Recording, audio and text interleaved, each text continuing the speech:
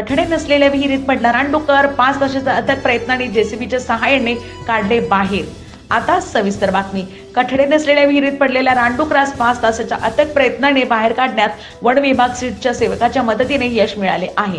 भंडारा जिल्ह्याच्या तुमसर तालुक्यातील देवनारा गावाशेजारी असलेल्या शेतातील कठडे नसलेल्या विहिरीत रात्रीच्या सुमारास रानडुक्कर पडला। विहिरीत पाणी असल्याने जीव वाचविण्यासाठी रानडुक्कराची धडपड सुरू झाली। पहाटे गावातील पोलीस भरतीच्या तयारीसाठी धावायला गेलेल्या तरुणांना विहिरीतून आवाज येत असल्याचे विहिरीकडे जाऊन बघितले असता त्यांना रानडुक्कर विहिरीत पडलेला दिसला। लगेचच याची माहिती वन विभागाला दिली असता लागलीच वन विभागाचे कर्मचारी पोहोचले। अखेर वन विभाग व सीटच्या स्वयंसेवकाच्या मदतीने 5 तासाच्या रेस्क्यू ऑपरेशननंतर जेसीबीच्या सहाय्याने रानडुकरास काढण्यात यश मिळाले आहे। विहिरी बाहेर येताच रानडुकराने जंगलात धूम ठोकली।